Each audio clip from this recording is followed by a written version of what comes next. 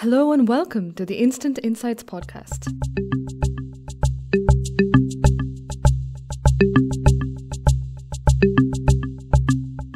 At Global Data Thematic Intelligence, we track over 100 tech, industry, ESG, and macro themes impacting all major sectors. I'm Sraddha Sabu, and today I'll be delving into the colossal risk threatening economies and societies across parts of North America and South America this summer: the intensified 2024 Atlantic hurricane season. Every year, from June 1st to November 30th, the waters of the North Atlantic Ocean enter a singularly turbulent period, one where tropical and subtropical cyclones are most likely to form over the ocean and strike cities across the US, Mexico, countries in the Caribbean, and Central America.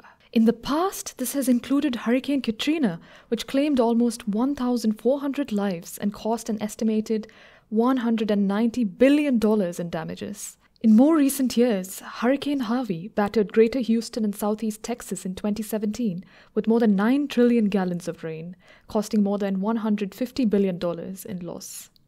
Climate forecasters have predicted that the 2024 hurricane season will be more intense than usual due to a cocktail of weather conditions and record-breaking ocean temperatures.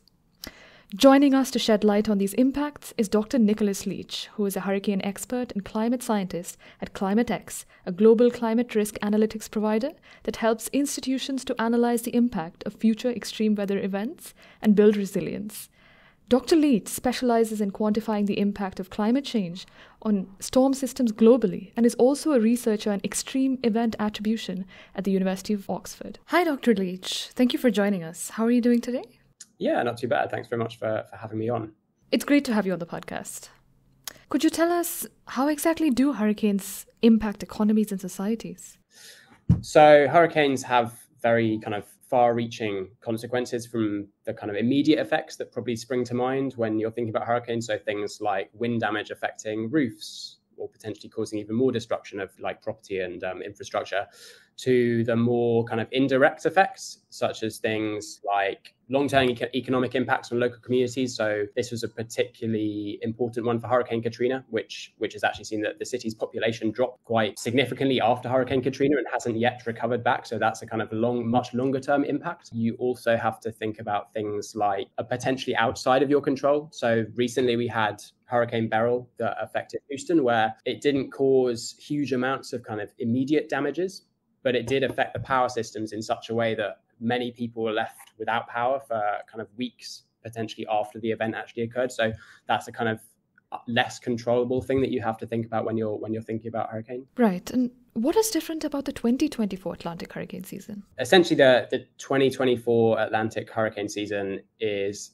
expected or has been predicted to be particularly active, largely due to a combination of two features that are very strongly influence Atlantic hurricane season. So this year we've got record sea surface temperatures in the North Atlantic and in the Gulf, so just to kind of provide that link, the energy that hurricanes use to kind of produce the extreme wind speeds that they do and the associated rainfall are kind of fueled by high sea surface temperatures. And so effectively, the hotter the sea surface, the more intense a hurricane can get. And so this is why people are like, you've probably heard about this season being a particularly active season. And it's also a La Nina, which again, typically La Nina seasons are associated with higher rates or higher frequency of hurricanes in the North Atlantic. The forecasts have suggested that this could be a particularly active season and therefore a particularly important one for hurricane impacts. In fact, the U.S. National Oceanic and Atmospheric Administration National Weather Service is forecasting a range of 17 to 24 named storms, of which up to 13 could become hurricanes and 4 to 7 storms could become major hurricanes. As of August 20th, there have already been 5 named storms: Tropical Storm Alberto, Hurricane Beryl, Tropical Storm Chris, Hurricane Debbie, and the recent Hurricane Ernesto. Beryl was a Category 5 hurricane that occurred in June, which is a record-breaking hurricane in terms of how early a Category 5 hurricane has been seen. And that's another way in which we would, with warmer sea surface temperatures, these storms the season can basically extend. Ian Palao is Vice President of Strategic Energy Services and in-house meteorologist at Power, an energy and utilities software provider. He specializes in commodity risk management, weather derivatives trading, and has 20 years of experience in the energy and utility industry. He described what he'd witnessed in terms of hurricane impact in his home state of Texas.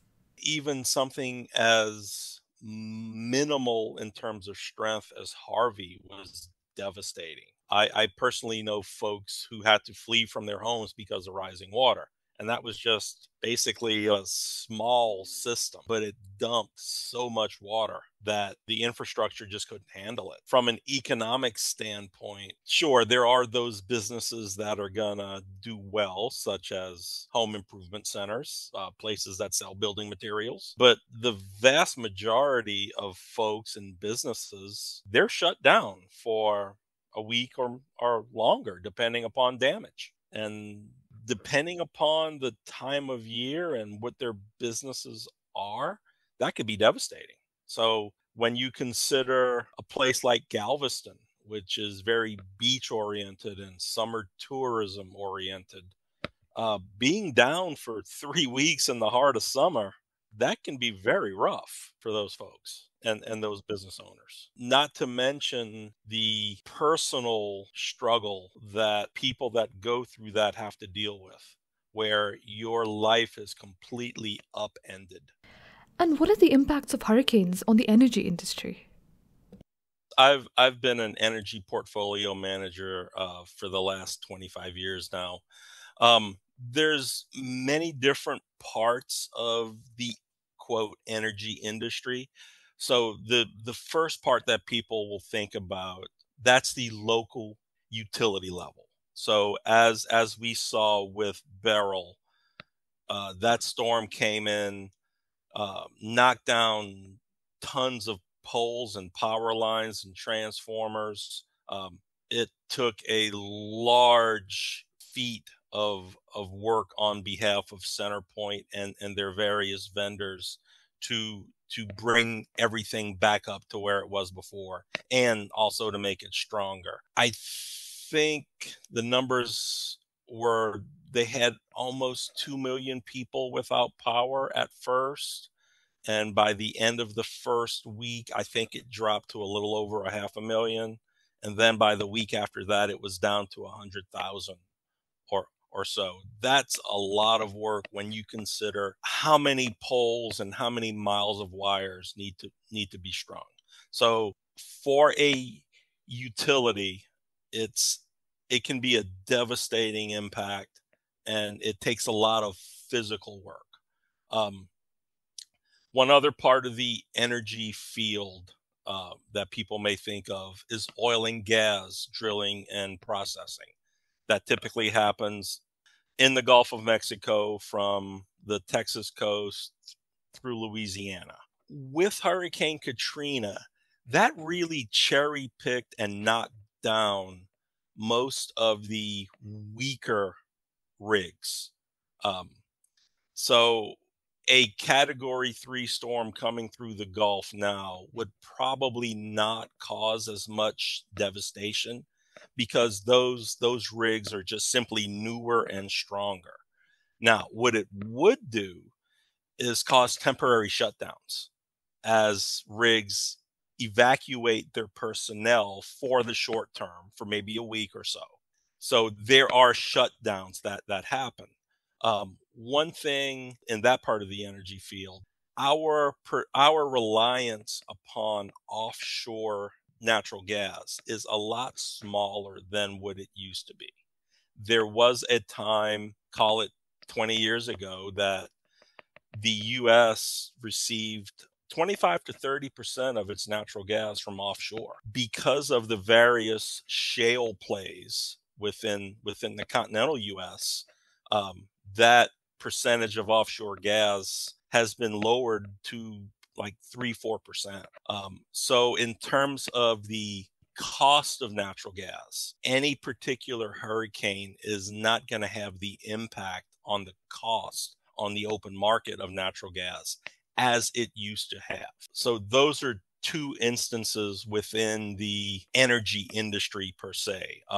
There's a third part of the energy industry that it could have an impact, and that is in the retail electricity space. So there are quite a few states in the US where electricity is deregulated, which means you can buy your power from any quote middleman. New York, Texas, Massachusetts, Pennsylvania. There are many states that are that way. Now, granted, they buy their power on the open market and it is generated from the local utilities. Definitely. So there is that connection. But on the open market, when a hurricane hits a metropolitan area, because of the power lines that get knocked down, people aren't using the electricity that they would have been. So what typically happens is that the prices drop because the demand is not there. And that happened in Houston with Beryl. Electricity cost for any particular hour during that hurricane span dropped into the $20 to $30 per megawatt hour range, which is much lower than normal. And that's because there was demand destruction. While power systems are one of the first to be affected by hurricane landfall, businesses across sectors have been bracing for impact. Bloomberg has reported that issuance of catastrophe bonds, which are issued by insurers, reinsurers, and governments for disaster coverage, has hit a record high due to the expected hurricane season, 38% higher this year through May than over the same 5-month period in 2023, which was already a record, according to Artemis, a compiler of data on insurance-linked securities. The $4 billion worth of catastrophe bonds sold in May represents the greatest volume of catastrophe bonds ever sold in a single month. For example, the Texas Windstorm Insurance Association recently sponsored a $1.4 billion cat bond, its largest ever. Palao explained how businesses can be protected from the risks of hurricane impact. There is a field called weather derivatives trading where we can do a financial transaction that will help businesses. So there's a financial trade called a cat in a box. So as you know, hurricanes are graded category 1, 2, 3, etc. So a business owner can put on essentially a insurance transaction that says if a category 2 hurricane comes within a certain geographical location during the months of, say, August and September, I can pay such and such a premium to get reimbursed so many hundreds of thousands or millions of dollars, depending upon the size of the transaction that the business owner wants to put on. So even though it doesn't stop the hurricane, it limits the financial risk. The weather derivatives are the most direct way. It's more of a cleaner hedge. In the trading world, we have I'd say a qualitative grading system when it comes to hedges. Are they clean hedges or are they dirty hedges? With dirty hedges, there can be a little bit of financial slippage where the impact to your business may not be 90 or 100% covered. It might be 60 or 70% covered. So by a dirty hedge, outside of a cat in a box type of scenario, one can do a rainfall type of hedge where whether it's caused by hurricane or just by summer thunderstorms, you can do that and be financially reimbursed. And the reason why I say that it's dirty is because not all hurricanes create a huge amount of rainfall in a certain spot. Many do, but they don't have to. If a hurricane is very fast moving and it doesn't linger over a particular area for a long time, the rainfall is likely going to be a lot less. or if the hurricane isn't as geographically large, less of an area will be impacted. For companies directly exposed to risk, specific disaster preparedness plans are also crucial. So there are a few ways that companies can adapt and kind of prepare for this. The first and most immediate way in which companies and businesses can prepare is to try and understand and be aware of the risk and take it into account. So this is something that the company that I work for, Climate X, can help businesses with, and in particularly in the financial sector, is provide information, quantitative information about your risk from hurricanes, not only at the moment, but also into the future. So that's kind of step one, is to try and understand your risk. The next steps is to try and actually use that information to form things like disaster preparedness plans. So if a severe hurricane impact or severe hurricane were to hit the area immediately surrounding where my business is interested in, what impacts could that have? So for Beryl, that would be things like anticipating power systems going down and then working out what your business can do to try and mitigate those effects. So that's kind of in terms of an event response, trying to understand what you can do in order to basically not make it as bad as it could be. But then also longer term, so this is another aspect of something that Climate X actually does, is to try and help real estate companies understand, well, if I'm going to develop an area in an area that is at risk from hurricanes, what measures can I introduce into the planning of that development such that they might not affect it as basically as badly as they would otherwise. So things like storm shutters to try and reduce damages from high winds, or flood defenses to try and reduce damages from storm surges and rainfall induced flooding. And so those are the kinds of things that I would suggest businesses to be aware of. But also I think in that understanding, you've got to also understand that with your kind of emergency planning and disaster preparedness, is that there are things that are out of your control. Things like in Hurricane Beryl, this loss of power was something that probably most businesses couldn't actually control, but should try and be aware of and understand what the impacts might be and how best to mitigate them. As the climate crisis intensifies, the hurricane season might spell increased risk for businesses in the future. I asked Dr. Leach about the forecasts for the Atlantic hurricane season going forward. Although I've said that hurricane kind of projections of what is happening to hurricanes in the North Atlantic are very uncertain, there are some features that aren't complete, that we know, that we have more confidence in. So things like, we expect the rainfall from hurricanes to increase with climate change. With global warming, you'd expect the rainfall to increase. And so that kind of flooding, from like we saw during Hurricane Harvey, extreme rainfall-induced flooding, we would expect that to continue to increase if global warming continues to increase into the future. And other things like sea level rise, which, although very far out predictions are very uncertain, we're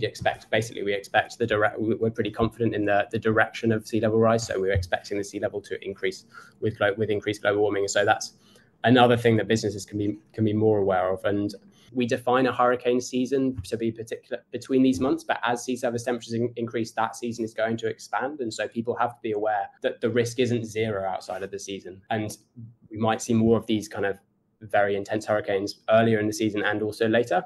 As to what I was saying about the season specifically, I don't think it's quite yet lived up. It hasn't been incredibly active or produced really high losses yet, but in my view, it's still too early to call that. We tend to not see the peak of hurricane activity until a bit essentially later on in the season. So it's definitely too early to call it and say this season is not going to be as active as the forecasters predicted. We are now almost halfway through the season, which is expected to peak in September. As we sit here in mid-August, we still have another good 2 months to go. Keep your eye on the oceans. Let's see what happens. Thank you very much for listening in to our Instant Insights podcast.